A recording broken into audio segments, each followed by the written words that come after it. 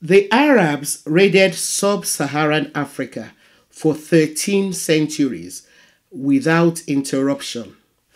Most of the millions of men they deported have disappeared as a result of inhuman treatment.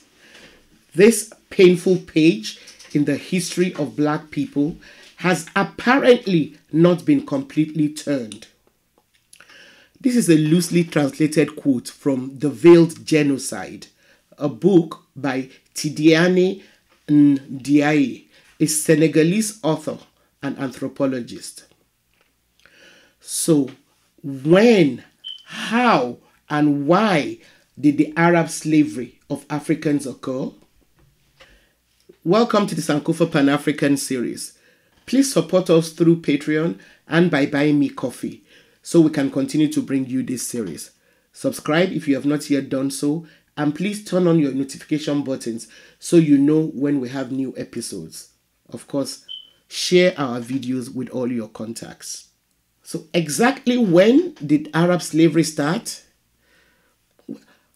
Unlike the transatlantic slave trade that featured the Americas and European merchants, the trans-Saharan slave trade is often ignored. Some scholars have even tried to claim that it was benign or harmless to Africa. However, the Arab-Muslim slave trade, also known as the trans-Saharan trade or Eastern slave trade, lasted longer than the transatlantic slave trade. It operated for more than 1,300 years, taking millions of Africans away from the continent to work in foreign lands under the most inhumane conditions. Unfortunately, because it has not been as closely studied as the transatlantic slave trade, the exact number of people captured from Africa in the trans-Saharan slave trade is yet to be fully ascertained. It is currently estimated at about 9 million. 9 million souls. While the earliest documentation of Arab trafficking in black slaves from East Africa dates back to the early 2nd century, it was Arab-Muslim conquest, which began in the 7th century, that boosted the Arab slave trade. We need to start by trying to understand the ascendance of the Arabs in world history. Arabs first became prominent in world history with the emergence of the Prophet Muhammad as the spiritual organizer of the Arab community. By founding the religion, Muhammad forged various groups of Arabs into one people. Between 622 and 750 AD, when Islam became the sole religion of the Arabs and the Caliphate was still predominantly only in control of the newly forged Arab kingdom, the name Arab then came to refer to those who were full members of an Arab community, either by being born in such a community or because they had ancestors who originated in the area under Arab control, which was then known as Arabia. Arabia did not initially include Persia, Syria, and Copts and others who were only later brought under Arab rule through Islamic conquests. According to one of the foremost African historians, Dr. John Henry Clark, Yemen, which had been conquered by Abyssinia, you will recall from our previous episode on Ethiopia that Abyssinia is a historical name for it. Please make time to watch our episodes on Ethiopia if you haven't done so. So Yemen remained an Abyssinian colony until 574 CE, But by the 7th century, the Arabs invaded and conquered Egypt and subsequently other parts of Africa. Following such conquests, enterprising Arab merchants and middlemen started gathering in places like Zanzibar in search of raw materials such as cloves, ivory, gold, etc. They would then buy black slaves who they would use to carry the raw materials and also work on their plantations in their various countries abroad. John Henry Clark suggests that the Arabs were no different from other conquerors in world history because they continued to amass an empire which spread from Central Asia and India to Spain, Portugal, and the Atlantic Ocean.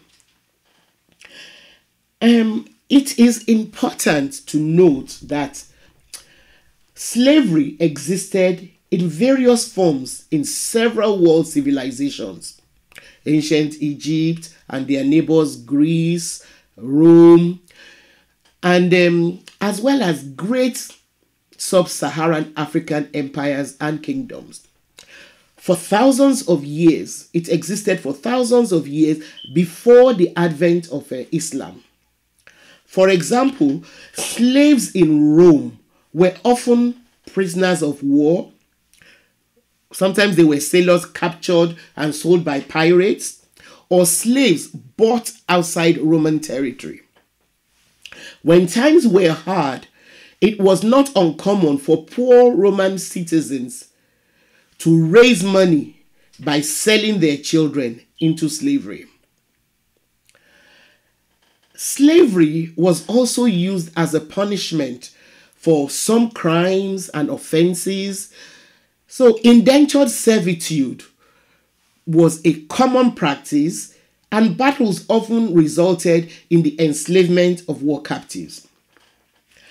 In some African communities, like among the people who evolved into the Yoruba ethnic group, people even sold themselves into slavery. In other words, a poor person might borrow money from a wealthy person and pledge himself as a slave till he had earned and paid the money owed. Crazy as this might sound to us today, pledging oneself like that to raise money was not uncommon. And although these were not necessarily institutionalized practices, people who found themselves indentured in most African society had clear-cut rights which protected them from being manhandled or ill-used by their masters. However, like the transatlantic slave trade, religion and race complicated the way slavery was practiced by Arabs and the way it was spread to other parts of the world under the Caliphate. Like Christianity, Islam was developed outside Africa. Similarly, in expanding the religion through conquest to solidify the Islamic Caliphate, the religion quickly spread to several parts of the African continent. People who were determined to propagate the Islamic religion then started taking Africans as war captives during the initial spread of the Caliphate, just as slaves were taken from other places in Europe like Turkey and from among the Slavs of Eastern Europe. Initially, majority of slaves in Arab societies were made to serve predominantly in domestic and military capacities. As Islam progressed, slavery of non-Muslims then transformed from a minimal feature of the Arab society into a well-organized economic activity. Arab enslavement of Africans then evolved into the oldest race-specific institutionalization of chattel enslavement of Africans. Before Arab Islamic slavery in the 7th century. There is no evidence of an institutionalized system of slavery in the form of chattel slavery among sub-Saharan African states. I just want to emphasize that. Islam, like Christianity, facilitated the growth of slavery and the development of the slave trade on a transcontinental scale. While Arabic slave trade launched a phase of Islamization, because most Muslim Arabs, just as Christian Europeans who came later, claimed that it was sanctioned by God. It was actually done for economic reasons because the Arab conquerors only used their religion as an excuse. What they were really after was Africa's resources, such as gold, various kinds of wood, ivory, and slaves to initially serve in their military and in domestic capacities. They then started to make them work on plantations and in mining. So there was a progression. Black slaves were taken into the Islamic world from West Africa across the Sahara to Morocco and Tunisia, from Chad across the desert to Libya. From East Africa, they were taken down the Nile to Egypt and across the Red Sea and Indian Ocean to Arabia and the Persian Gulf. Slave dealers took the enslaved people acquired from sub-Saharan Africa to towns and markets in major Arab and Persian cities for sale in slave markets and exhibition halls called marid. Slavery was institutionalized. It was so highly institutionalized that in major Arab cities and towns, slave dealers even organized themselves into guilds with their own sheikhs, just like other craftsmen and professionals. To start out, and in general, slaves were acquired through jihad and also through tribute or by purchase. By the 9th century, capture was the main source of acquiring slaves through caliphal conquests and expansion. A quick word about the jihad. As a physical act during the first centuries of Islam, jihad was generally practiced as a religious conquest that was inspired by the message of the Prophet Muhammad to propagate Islam to all the corners of the world. Another reason for the enslavement of non-believers was that it was thought that the people captured were some form of compensation for the lives of Muslim soldiers lost during battle or mostly jihads. While some scholars believe that the jihad actually refers to personal spiritual battles to bring Muslims closer to God, however, its use as a holy war for the expansion of Islam soon became the major reason for jihads. This was because one of the tenets of Islam is that Muslims who die in wars for the faith have special rewards in heaven. As such, increasingly, holy battles were carried out on non-believing populations, especially in Africa. Also, the need for slave labor kept growing, and in places like Baghdad, in present-day Iraq, slave raiding and slave trading became big business. From major cities in the Arab world, it became common practice to wage war against people who were militarily vulnerable. And usually, non-believers of Muslim faith were targeted for enslavement.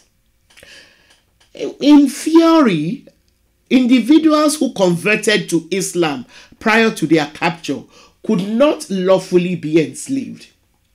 However, many slaves were acquired from sub-Saharan Africa, whether they practiced Islam or not. And in many cases, Africans who adopted the Islamic faith in hope of escaping enslavement were disappointed because many so-called devout Muslims refused to acknowledge African Muslims as true believers. They claimed that the African version of Islam fell short of accepted Arab-centric practices. Incidentally, Christians and Jews from Europe who were considered people of the book were usually spared from being enslaved if they agreed to pay taxes that were levied on them by the caliphate. Enslavement of Arabs, whether they were converted to Islam or not, was strictly prohibited. During the Abbasid dynasty, Baghdad was the central city of the empire, but the holy city of Mecca was the center of the Islamic world. As such, Mecca quickly grew into the main market for slave trading, and it remained so up till as recently as 1962, when slavery was officially abolished. Unlike in the Americas, where slaves were used to breed more slaves, procreation among Africans enslaved in the Islamic world was often not permitted. As a matter of fact, marriage between the enslaved was actually prohibited. Which is why, in spite of the millions stolen and transported to the Islamic world, the Middle as well as the Middle East for slavery, their population remained small, and there are very few descendants from enslaved Africans. As a matter of fact, male slaves were castrated so that they could not reproduce. To ensure that they never reproduced in case they got intimate with their fellow female slaves, the men and boys were castrated and made eunuchs in a very brutal operation during which majority lost their lives. A large proportion of male slaves were thus imported as eunuchs to stop them from having offspring. The majority of enslaved African males were emasculated before transporting them to major cities in the Muslim world, and it should be noted that large percentage died as a result of castration. Most sources say over 50% of them did not survive the procedure, and some who survived the castration chose to commit suicide. Those that survived were used either to guard property or holy sites, or for agricultural work on plantations. Sometimes they were used in mining or for military services. They were made to serve the army infantries of Muslim rulers.